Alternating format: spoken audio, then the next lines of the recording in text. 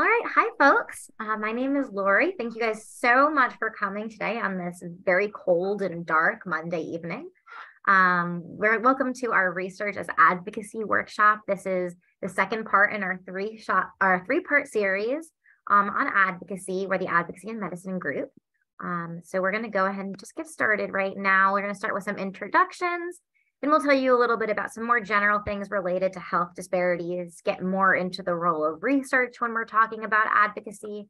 The bulk of this workshop is going to be talking about doing an activity as we go through how you would actually, you yourself, design a study. And then finally, importantly, we'll talk about disseminating your results, publishing in both scientific journals and like lay media. So first, just to get started with some introductions, as I said before, my name is Lori Zombach. I use she, her pronouns. I graduated from Cornell University, and now I go to SUNY Downstate, where I'm an MS3, a third-year medical student. I'm trying to decide between specializing in either OB-GYN or peds, and my advocacy areas are maternal health, queer health, and educational equity. Hey everyone, my name's Anne. I use she, hers pronouns, and I went to undergrad at NYU, and now I'm a fourth year at Cornell, interested in emergency medicine. And my areas of interest for advocacy are diversity in STEM and medicine, and specifically looking at STEM conferences. Hi, I'm Hannah Flaxman. I use she, her pronouns. I went to undergrad at Penn, and now I'm an M2 at Cornell. And my intended specialty is perhaps primary care of some kind, but I'm also considering peds. And then in terms of advocacy areas, healthcare equity overall, and also LGBTQ health. And so the three of us, as well as a few other members, make up the Advocacy in Medicine group. We're the only student-run work group through the New York Academy of Medicine. And we focus on, advocacy in medicine is really in the name. So we use medicine as a form of social justice, and we're open to people in all different areas of the healthcare profession, as well as undergraduate students as well. So if you're interested in learning more, we'll have our contact information at the end of this presentation, and I'd love for you to reach out. But before we get to all of that, I'd love to hear from you. So you just heard from all of us, but you can go ahead and either unmute yourself or in the chat, put your name, institution, and pronouns, maybe an area of interest. And if you're up for it, maybe a favorite tradition for the upcoming holidays. So I'll go ahead and give mine. My family's been doing a Friendsgiving with my dad's elementary school friends. And it's been going on far longer than I've been alive. I am 24. This is, I believe, the 37th year that they've been doing this, I think. So we'd love to hear from all of you now.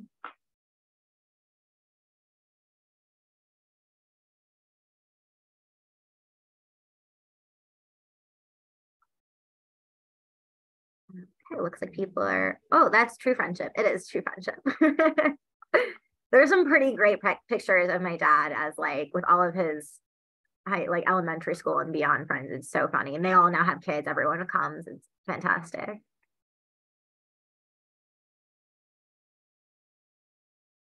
But don't be shy. You can put your stuff in there. If not, no worries. We'll move on in about a minute.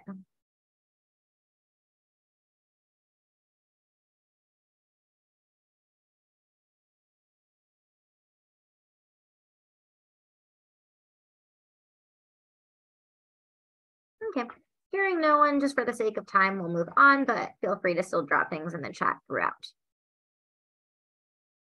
And now we're going to get started with just intro to health disparities.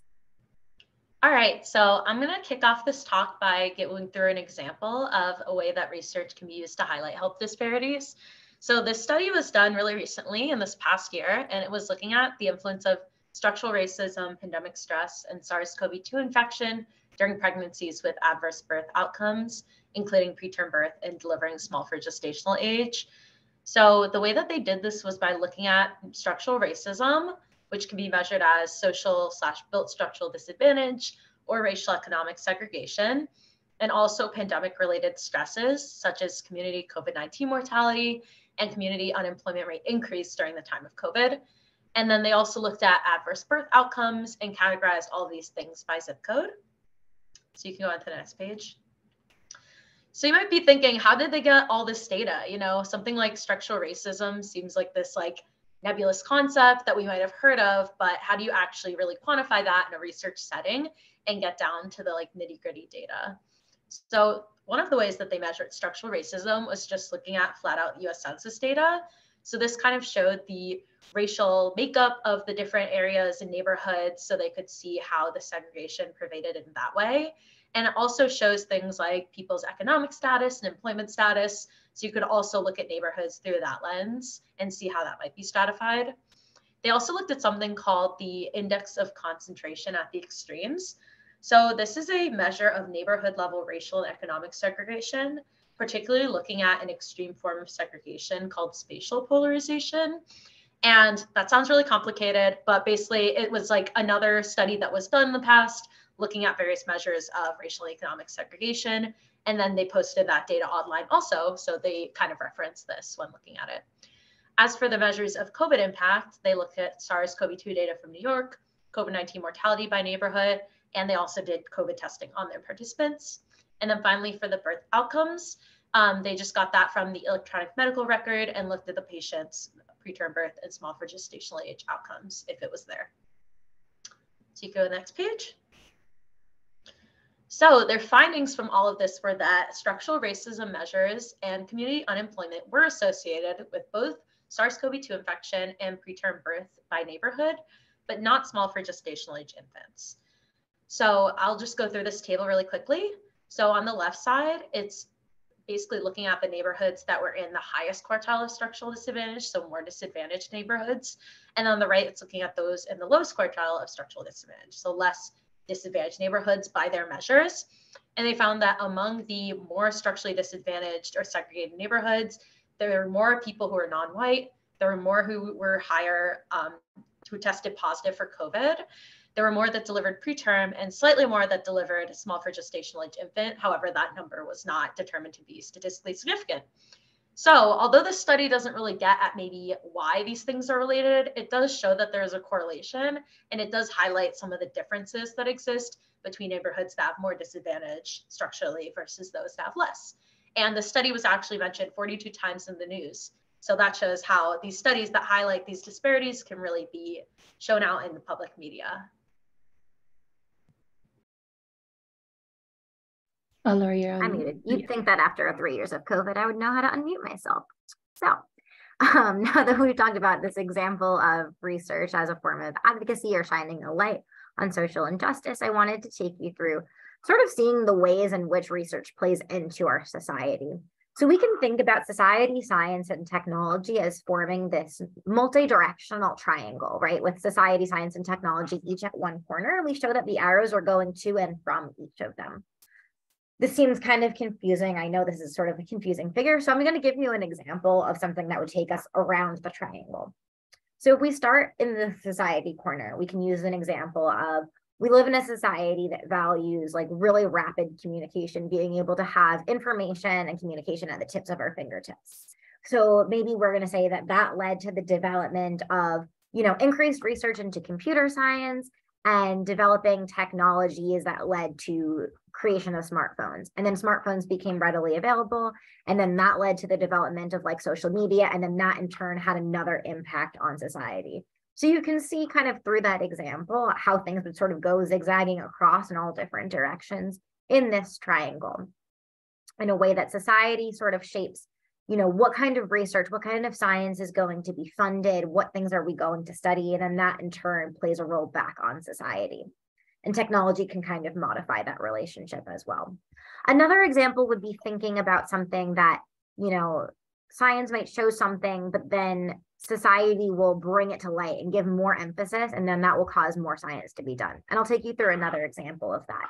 In 2018, a few New York Times articles were published on disparities in maternal health. I already mentioned that maternal health is a big priority of mine, something that I look a lot at. So of course, this was the example that I chose.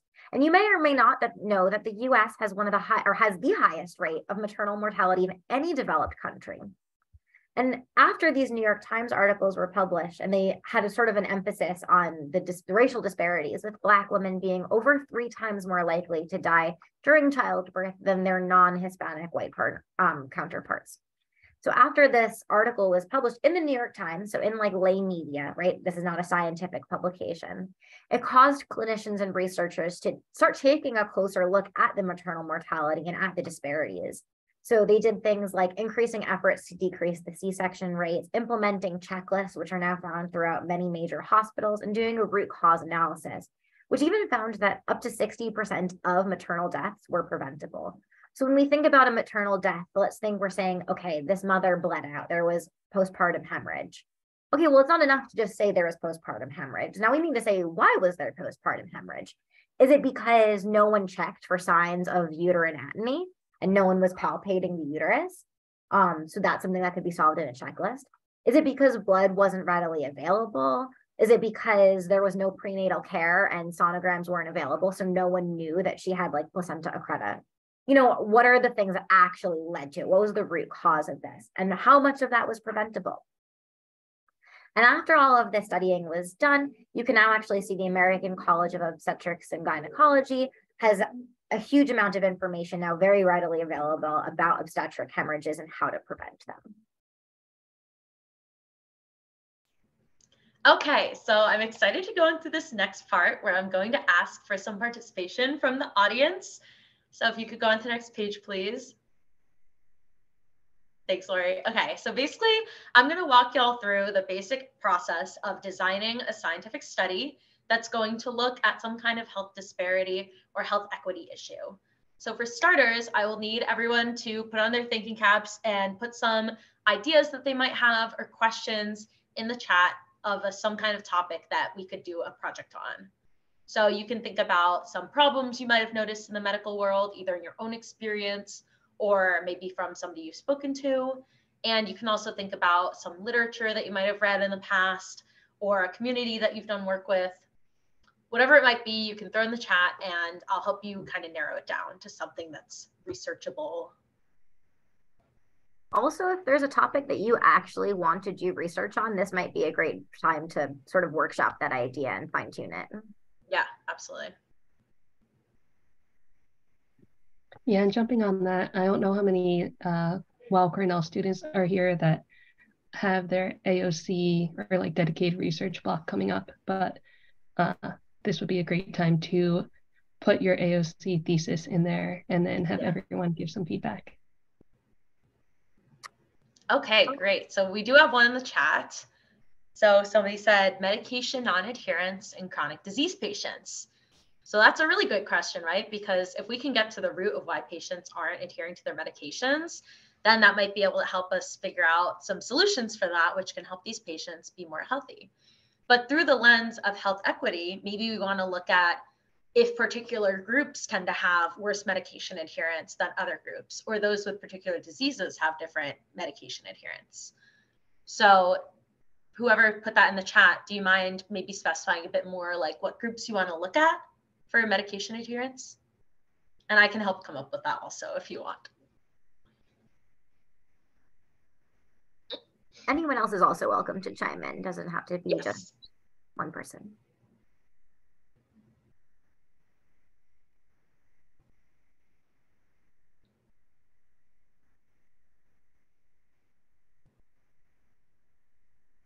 Okay. Okay. Great. Seniors who live alone, not keeping their medical appointments. Okay. African American males. Okay, great. These are all really good ideas.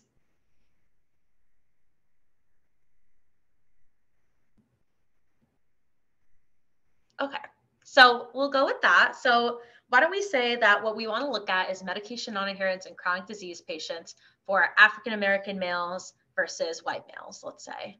So we want to see if the numbers differ between those two groups, maybe just to point out a trend and maybe also to get to the root cause of where that might come from.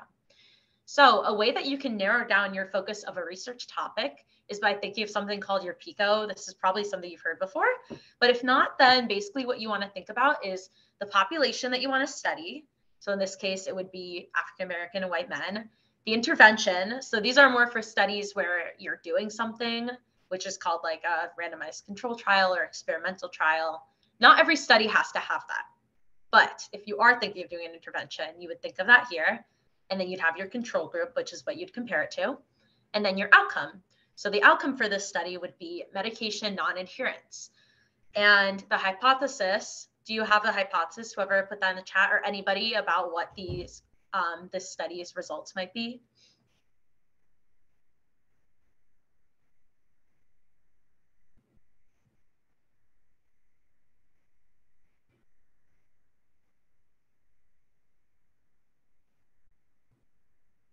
It's okay if not.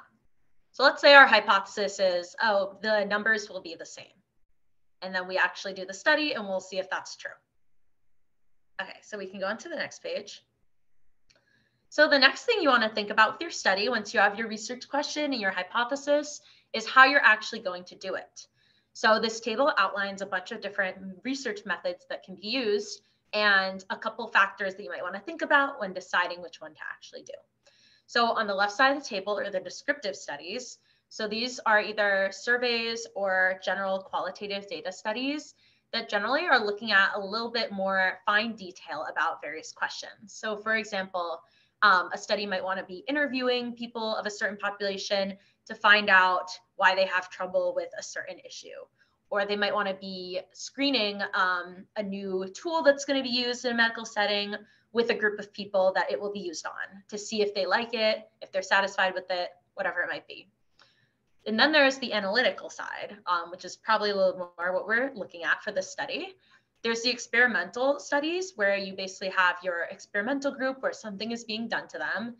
Traditionally, you think of like a drug trial where they're testing out a new medication, and there's the group you tested on, and then there's the control group who might not know that they're being tested on, and then you're trying to see if there's a difference between those groups. These studies are really good when you want to look at cause and effect and specific results. So usually you have some outcome in mind, like improving certain symptoms or curing a disease with that medication that you're really looking for. However, they can be more complex and they can be risky in the case of, like, let's say you're using a new medication, you don't really know what it does for everyone. So that can be a little tougher. Then there's the more observational studies. So we'll start by going over what a cohort study is. So these are basically studies where you're looking at one group and you're following them over time. And basically what you're looking for is a correlation between something that the group all starts with and you're looking at what happens over time. So I'll give an example because I think that makes it easier to explain. Let's say you're looking at a group that has fractures in their femur, and you want to see if those people develop arthritis in their hip later on in life. So you would get a large group of people, and then you would follow them over time and see which of them develops it. There's the case control group, which is kind of similar, but you're looking at more in the opposite direction. So this one's really good when you have a disease that's rare or a small population where it's hard to find people to do the trial. So you start out with the group of people who have that disease or whatever predisposing condition it is that you're looking at.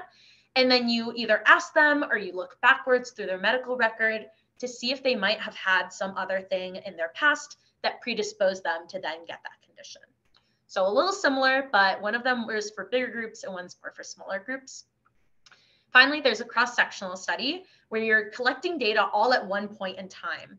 So this can either be done through a survey. So let's say you give out a survey at a clinic to a bunch of people and they just fill it out once and then they give it back to you. So that's just like one time point you're getting that data. You can also do something called a chart review, where you're looking through a patient's electronic medical record to see how many of them have a certain disease or how many of them came in at a certain time with a certain complaint. And the reason that this is good is because you can do it really easily with limited resources. And it's very safe and simple for the participants usually. However, it can be harder to look at cause and effect since you're kind of just looking at one time point and not like really getting at the reason why those things might be connected. So that was a very long-winded explanation, but which of these do we think would be the best for this study? We want to look at how patients are adhering to their medication for those with chronic disease. So we want to think about, is this a large or a small patient population? And then what is the best way to measure non-adherence? Yeah, I was actually interested in that myself. So I think, is it like Marie Cloud?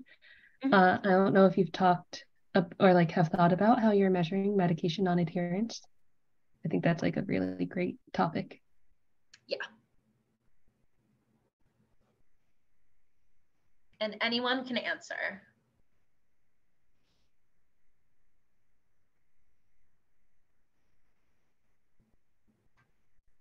Yeah, I'll start off. So I think that if I were designing this study, I might start with something more qualitative. I might do a focus group or key informant interviews and actually ask patients like, how do you think, how do you keep track of your medications? What are the barriers that you think are preventing you from accessing either medications or appointments or whatever it is? And then maybe from there, let that guide whatever experimental or analytic study I wanted to do. So if it kept coming up in conversation that people were saying, oh, it's because of my insurance, or oh, it's because I don't have food to take the medicine on, I can't take the medicine on an empty stomach, whatever it is, then maybe that would be the thing I would study next. Yeah, that's a great descriptive kind of take on the study.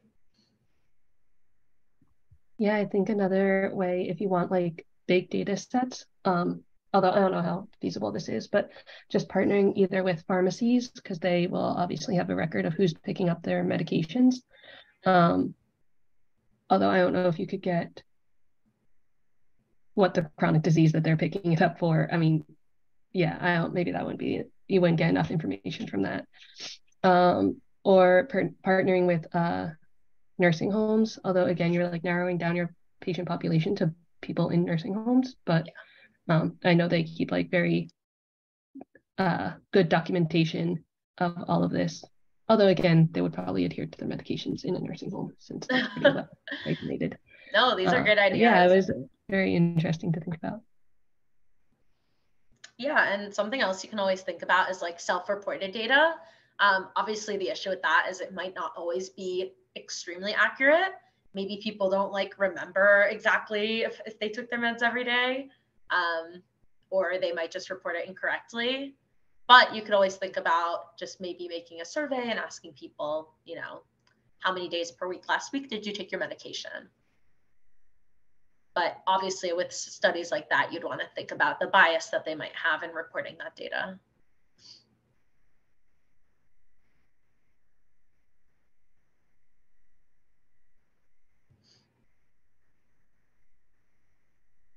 Okay, any other last thoughts on this or questions? If any of that was confusing, I can explain again.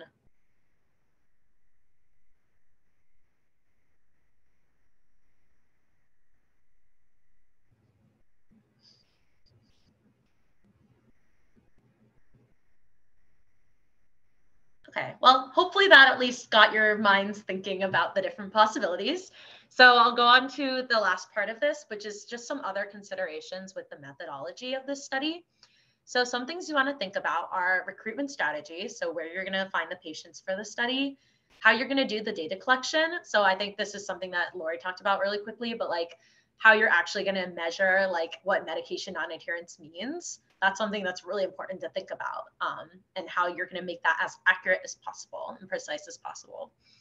You also want to think about ethical considerations. So especially when working with groups that might be marginalized or maybe have had historically bad experiences with the research community and therefore might be a little more reluctant to join a study or to trust the research community. You really want to think about that when you're working with those populations and how you're going to make sure that your study is ethical and not going to coerce them or make them feel uncomfortable. Something else that's important is avoiding bias. This mostly might make you think about like a randomized control trial where you want nobody to know which group they're in so that they don't report things wrong. But you can also think about things like confounding factors. So let's say for this study, we have the two groups, we have the white males and the African-American males, but we might also want to consider something like socioeconomic status, because that might also influence the way that people are able to access their medications. Maybe those who are lower socioeconomic status can't afford the medication, and that's why they're not taking it. So that might be another confounding factor aside from the racial component. So if anybody has any thoughts on those 4 topics for this study, feel free to put that in the chat. And then I'll just give a quick note on community collaboration before moving on. So any ideas for recruitment, collecting data, ethical considerations, and avoiding bias or confounders?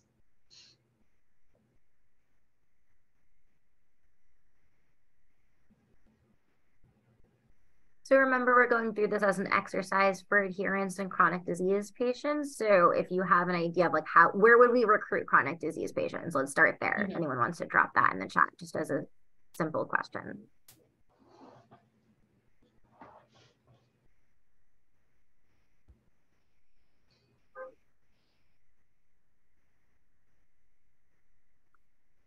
I think someone had mentioned nursing homes at one point. Is there any other place? Oh, I see someone's in the chat. Primary care, outpatient, absolutely. Yeah, primary care, both people said that. Definitely a great place to find Awesome. chronic disease. Nursing homes was mentioned before. I think those are two great ones. Any thoughts on qualitative versus quantitative data for a study like this? I talked a little bit at the beginning about starting with qualitative data and then narrowing down from there. I don't know if anyone wanted to, pipe in and add anything to that.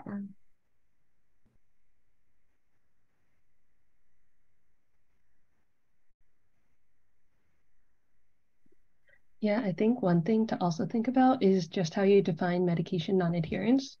Because I think it's if you're asking like how many times in the past week have you missed your medication, if they say I've took it 6 out of the 7 days, is that medication non-adherence? Because maybe that one day was also just like a fluke. Like, should you even ask like in the past week, or should you ask in the past month? And I know that's not qualitative versus quantitative, but yeah, I think the definition of medication non-adherence is also something to consider.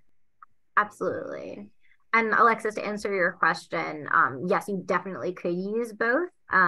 And when we're thinking about how people self-report data, which is, I kind of think this is what you're getting at, like people saying that they adhered versus missed medications and then actually verifying if they did or not. Another thing that you can do in addition to cross-referencing or instead of cross-referencing would be to include a social desirability scale.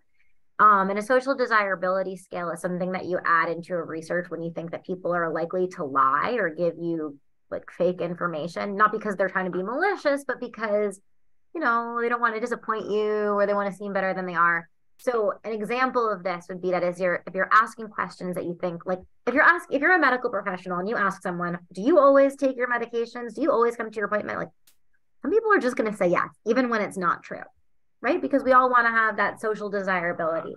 So a social desirability scale is something you could throw into the end of a survey that would ask the question like, you're at a store and you hand them $1 and your candy bar only cost 80 cents. But instead of giving you 20 cents back, the clerks hands you, 30 cents or whatever it is. You get an extra 10 cents and then you're out the door and then you realize the mistake. Do you go back and hand in the extra 10 cents? And a social desirability scale is that kind of question that like, most people honestly would not go back and hand in that extra dime because, that's the reality of our world. But if you keep asking those kinds of questions, the people who answer like, yes, I would do the right thing to every single question, maybe a few of those are really, really good people. A lot of them are just giving you the answer that they think that you want to hear. So that's how you can kind of tell if people are telling the truth or not. Mm-hmm. Yeah, that's really interesting. I haven't heard of that before. Mm-hmm.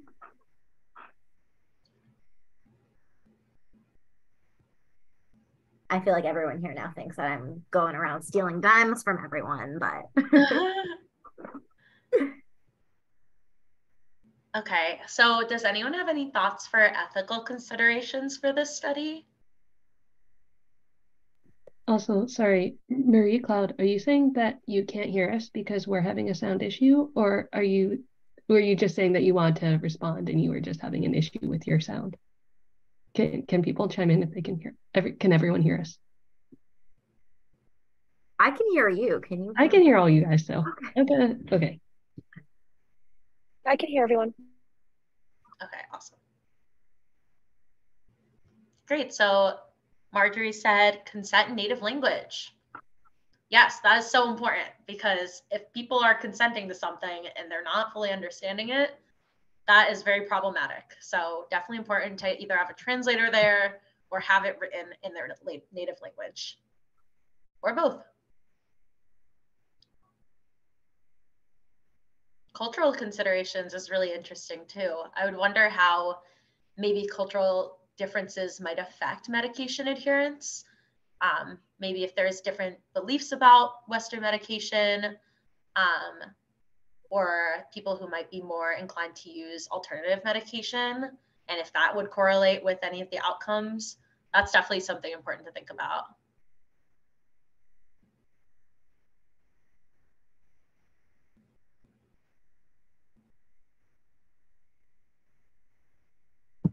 Great, okay. So then going on, sorry, there's another question in the chat. Are there good ways to include those who may not be able to read? That's a great question. So I know that a lot of hospitals nowadays have a system that basically does text to speech. So you can use that to kind of have it read things aloud to patients who are maybe not able to see. So I think that might be a good solution.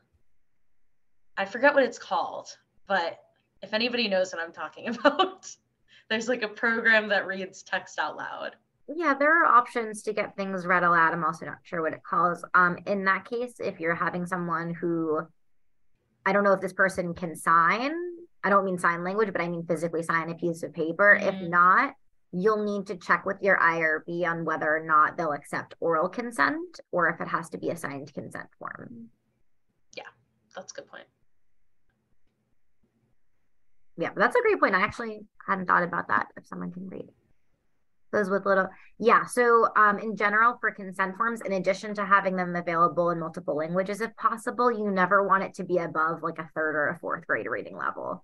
Of course, there are people who can't even read that. And then, you know, if it's a visual difficulty or, you know, if they're illiterate, we have the text to speech options. But even for people who can read, like a third, fourth grade reading level, ideally is where we want to be at. Yeah. So I'd say for those scenarios, definitely maybe having somebody read it aloud to them, or if they can have like a proxy read it for them, but that would probably be too complicated. So yeah, probably just verbal consent. Great, okay. I don't want to take up too much time here. So just really quickly, if anybody has any other ideas for how we could avoid bias, or if there's another potentially confounding factor that you think might affect the results in this type of study.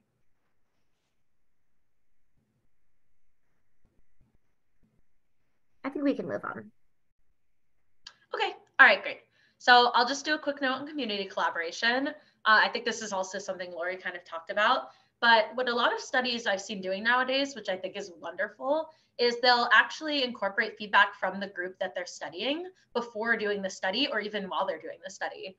So sometimes before designing something like, let's say, an intervention, like a weight loss intervention with a certain group, they'll actually go and consult that group first to see what kind of strategies might actually work best for their lifestyle. And then they'll incorporate that feedback into the design of the study. There's also something called community-based participatory research, where every stage of the research process is actually done in collaboration with the community, including coming up with the research question, designing the study, and then disseminating the results. So that's also a really great way to ensure that the community you're working with is also benefiting from the study itself. Thank you for doing that workshop with me. Now I think Anne's going to go on with the data. Yeah. All right. So this might be like the part that some of you all dread. And it's important to note that most institutions have statisticians that can help you out. And especially when you're, conducting the research that you're going to publish, you really want to take advantage of the statisticians. But in terms of knowing it yourself, it's obviously important just so that when you are reading studies, creating studies, that you feel confident yourself that you're doing it correctly instead of, relying on just the statisticians there. And then for all the med students out there, statistics questions definitely come up on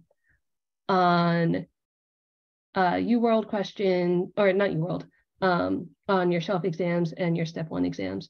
So this is just one example, and you don't need to read like the whole stem of the question, but basically there is 2 groups, group A and group B, both of whom are treated with a drug, let's say, and this is the efficacy in group A and group B. And so what test would you want to run to see if there's an actual difference in the efficacy between these 2 groups? And you can put it in the chat if you want. I know it's like hard to think in the spot.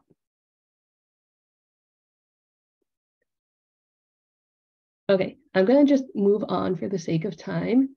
Do you want to click to the next slide, Lori? So we can actually just work through this. So using this table. Does anyone want to put what the independent variable even is in this study in the chat?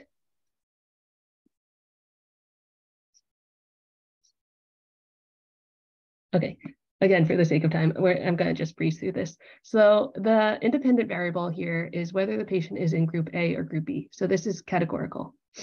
The dependent variable is whether or not the drug was efficacious or not. And so this is like typical UWorld tricks where they kind of make it look continuous on the graph, but it's actually categorical. So categorical, and you can use chi-square.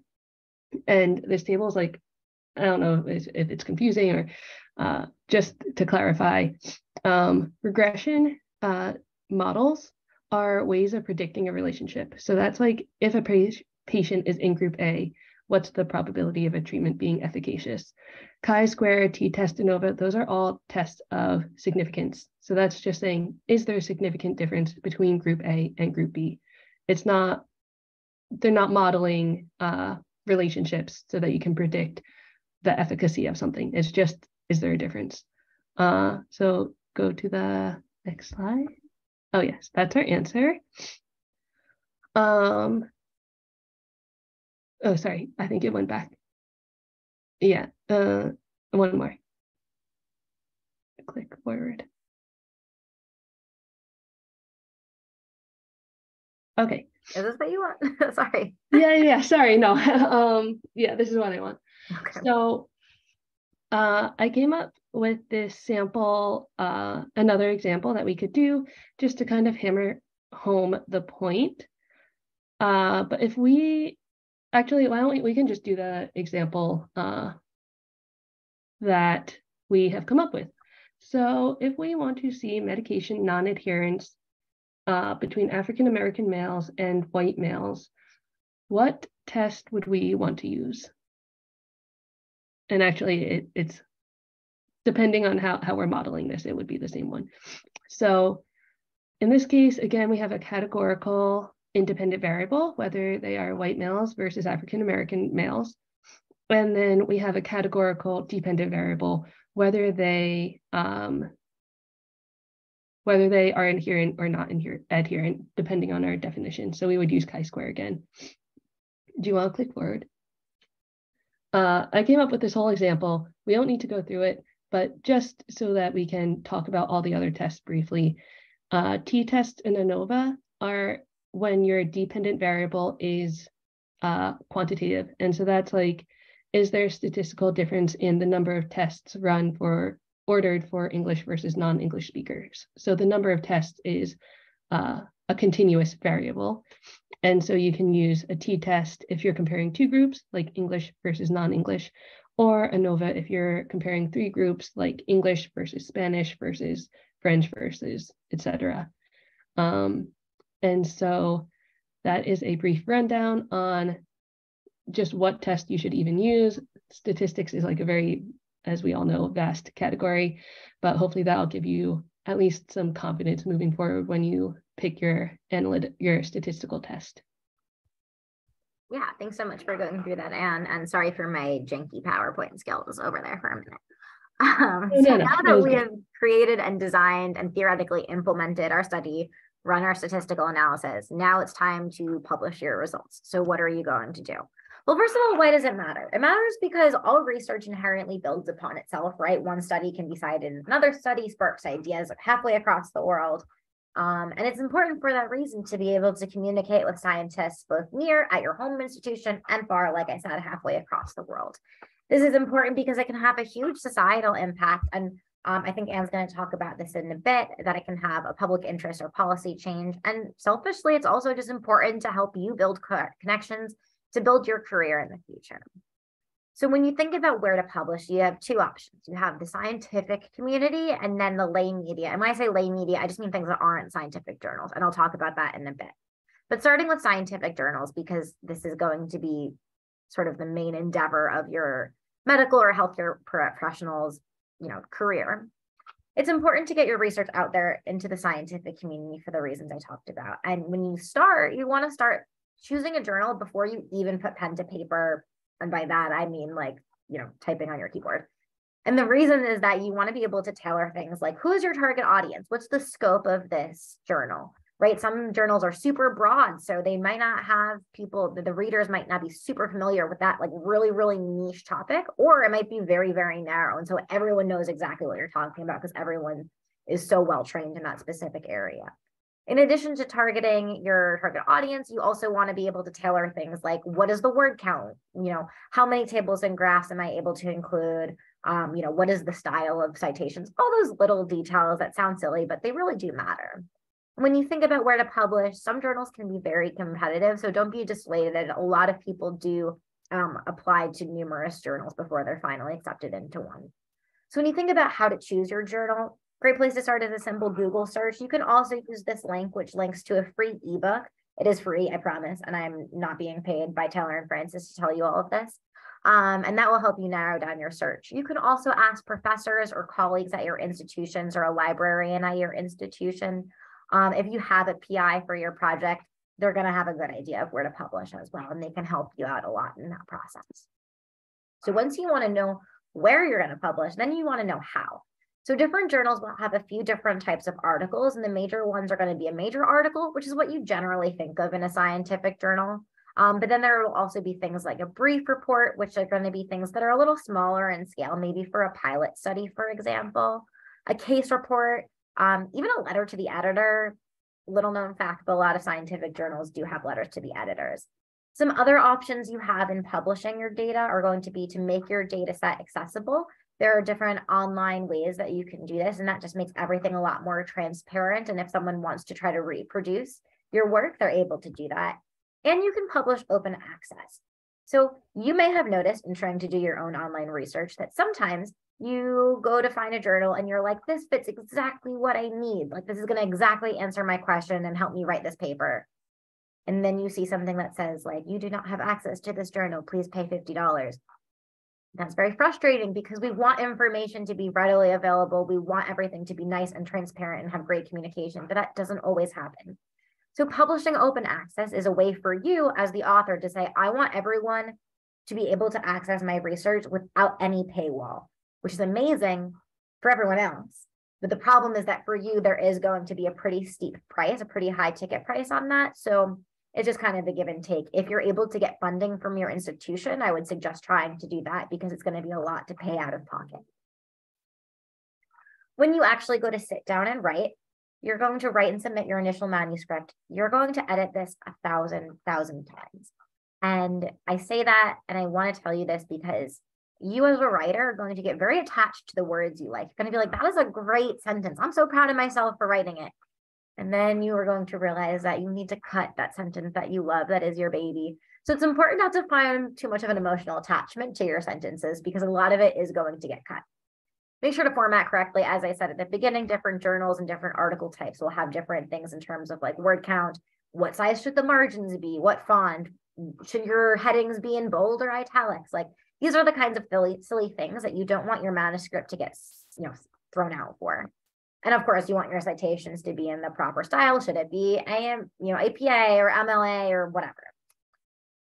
Once you submit, you might initially right off the bat get accepted or rejected, but more commonly it will be a conditional acceptance or rejection, which means that they're going to say, here's what our peer reviewers thought. So a peer reviewer is a group of people who are educated in this field, and they're going to write down a bunch of comments about what they thought about your manuscript. And then you're going to have to go and you're going to create like maybe a little table. And on one side, it will say, reviewer A said that my paragraph 2, sentence 4, was too vague and didn't comment enough about the limitations of whatever. And then on the next side, the next column of the table, you're going to say, and here's how I addressed that. Here's all the changes that I made. And then you're going to resubmit and then maybe get more comments and then maybe resubmit. And this will go on for a while until hopefully you're accepted, at which point they'll send you a PDF version of a proof for you to approve of. And then finally, fingers crossed, you can hang it on your fridge, send it to your mother, et cetera, et cetera. Another option for communicating with the scientific community is going to conferences. This is a great way to meet and network with people in your field. And you can go to a conference with preliminary results. So a lot of people think they have to wait until a study is over to publish. And for a manuscript, that's generally true. But for conferences, you can go even with smaller sample sizes or only preliminary results. A lot of conferences now, because of COVID, have been virtual in the past few years, which makes them a lot more accessible, right? Because there's no traveling, it's less of a time commitment, but it's a lot less social. So it's harder to make real commitments or real connections with people and network in that same way. And your conference can be a poster presentation. So actually, this is a poster presentation that I did about a year ago at a virtual conference for Emory. This is my maternal health poster that I did. Or you could do an oral presentation. So that will be sort of like a PowerPoint, and it will be about 10 minutes and then a Q&A. And then that's all about the scientific community, but I did mention you have some options for lay media as well. So this will be about getting your research out to the actual community who's impacted by the research. So if you go back, I'm going to see that in this poster, I did the effective discrimination on group-based medical distrust rather. So I was doing this poster and I was thinking about, when pregnant persons present to prenatal care, do they trust their healthcare providers? Do they trust the institution of medicine? Do they feel like it's looking out for them? And then does that have any, is that predicted by if they had experiences of microaggressions? And then, will it have any implications on the decisions they make throughout their pregnancy? So if I think about taking this to a conference, I'm presenting to the scientific community. I'm making a name for myself and I'm writing these papers and I'm getting all this great credit and that's amazing. And I'm telling all these scientists about it, but like, what about the actual community of pregnant persons that were served by this? And so this is about getting the research out to those people who are actually impacted and participating in the research. So options would be a newspaper, local, regional, or national. You could write an opinion piece. You could write a letter to the editor. You can also get creative, right? News channels, radio, podcasts, or everyone has a podcast these days. I'm sure you can get on someone's podcast. And then, as I will discuss, we also have policy options. So letters to politicians calling for change could be as narrow in scope as a school policy calling for, healthier lunch options, or as far reaching as I want to, have national policy about abortion rights, something crazy like that, something on a much wider scope. Yeah. So this is kind of like the next step after dissemination. So we talked about how we design a study, how we analyze it, how we publish it, how we disseminate it. And so this is kind of like that last push of how do we actually get our research to translate into policy change. And so this is like a very, very broad topic. And we're actually going to have a whole workshop on policy making in the spring, but we thought it was a really interesting topic and wanted to touch on it now. So the first thing that you want to think about is, like Lori was saying, what level of policy do you want to change? And it's important to note that driving policy changes in the private sector, like if you want to drive policy change in your hospital or, a private sector body, is very, very different than making policy change at the public/government level. And so in hospitals, evidence-based medicine and research in general is much more impactful and can go much further. So while the hospital board will probably have other stakeholders to consider than just your study, you're still working in a relatively closed system filled with experts in healthcare. When you contrast this with the government, even on a local level, you're operating in a very complex system where healthcare is only a fraction of the issues that your policymaker is having to deal with. And then your research within that context, obviously, is a very, very small fraction of the healthcare, of what healthcare encompasses. So in government policy, it's not enough to kind of disseminate or tell a policymaker about your research and just hope that will drive policy change. More often than not, that is not going to happen. They just have too many competing interests. And so you need to be very strategic about how you sell your research, and you need to know about policymaking. You need to know the process. You need to know what they're going through in order to actually be effective in getting your research to drive policy change. So there's a whole body of research on this, and specifically the evidence policy gap, which is the gap between the production of evidence by scientists and its use by policymakers. And so this one paper I listed here is actually a very interesting take on it.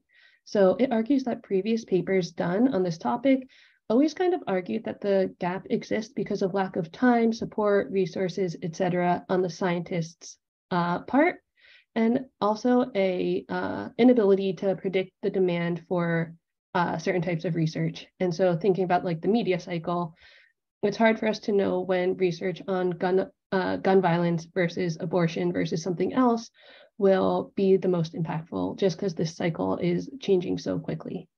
Can you go to the next slide? What the authors argued is that all of these are just the tip of the iceberg.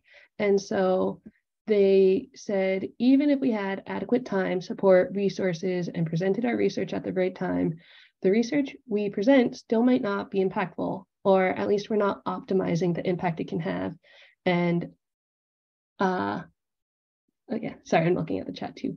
And they want to go into all the reasons this might be. And so I'm not going to go in depth into all of these, but basically they're saying that, like I said, we're not considering all of these factors. So the first two are pretty self-explanatory. It's a lack of knowledge from either side of how research/policy making is conducted. This third one, bounded rationality, is a really interesting concept that policymakers and politicians especially usually follow. And so the idea behind it is that given the number of decisions that politicians need to make and the number of topics that they must know about, politicians usually prioritize decision-making based on what decisions are quote unquote good enough, rather than always trying to get the best possible decision. And so for your research, for example, if you're trying to argue that your intervention should become a policy, the best way to do that is probably not saying that your intervention is quote unquote the best, because how will a politician know that it is actually the best? And so instead, you should argue that your research or intervention will help solve the problem, and most importantly, will not do harm. And so doing cost-benefit analysis and harm reduction analysis are crucial parts of your study if you want to optimize it. And so again, this is just a very an example of how you need to reframe your thinking when you want your research to drive policy change. Many stakeholders, obviously that's pretty self-explanatory. Let's see, shortcomings of research. This is just referring to the fact that our research is often incomplete or conflicting. And so overselling your research, it might benefit you in the short run, but in the long run, it's damaging the people's view on research, because then new research comes out that's conflicting, and then people are like, how can we even trust research? So again, those are considerations. The role of pathos in policy is just referring to the role of emotion in policy making, and specifically emphasizing that it's not a negative to have emotion in policy, right? So if you don't have emotion and you're just doing this evidence-based method, you can get this very utilitarian approach to policymaking, which also can lead to harm. Government niches, referring to the idea that each branch and level of government has its own systems, its own jargon, its own key players. So pitching your ideas to the DOH at the city versus federal level is different. And again, using this to guide your research strategies, is it better to pitch your research to many different government bodies, or to just really focus on one and try and drive change there? And obviously it's better to choose one, get to know the niche, get to know the key players, so that you can actually make sure that your research is having an impact on that government level. And then rapid shifts in attention, we already kind of touched on. And so, Laurie, can you just click the next? Okay. Sorry, this is kind of an ugly slide, but basically there's ways to take all of this into account and really be strategic about your research dissemination and getting it, being able to advocate with it. But just two quick things. I think the most major points that I picked up from all my reading is that you just need to understand policymaking theory. There's so much change going about. We used to think of the policy cycle, which is like setting an agenda, doing an intervention, and then reviewing the effects of the intervention. And now we don't really think of that as the most current model. Now we think of a policy environment. And so, i.e. like the environment surrounding health equity research. There's many different interventions going on at the same time. And so how does your research fit into that policy, that health equity environment?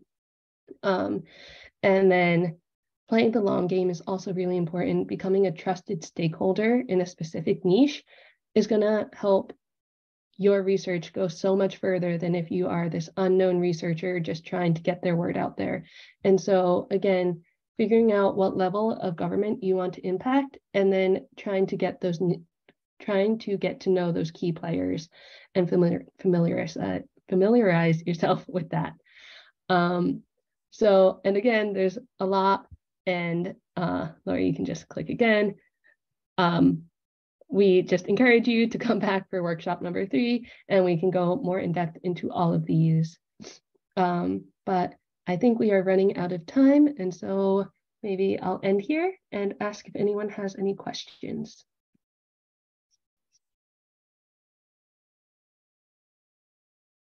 Yeah, questions could be about anything we talked about today at all, or about our group in general. If you want to ask any questions, if you have something more specific that you don't think pertains to everyone, you want to shoot one of us an email. I've listed all of our individual emails, as well as our overall group email, which you can get any one of us at. So you can pop any questions in the chat or unmute yourself. We'd love to hear your voices, see your faces, etc. So yeah, thank you all so much for coming.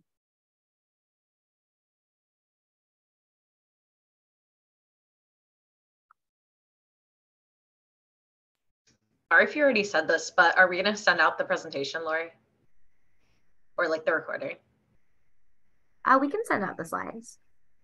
Okay, just wondering.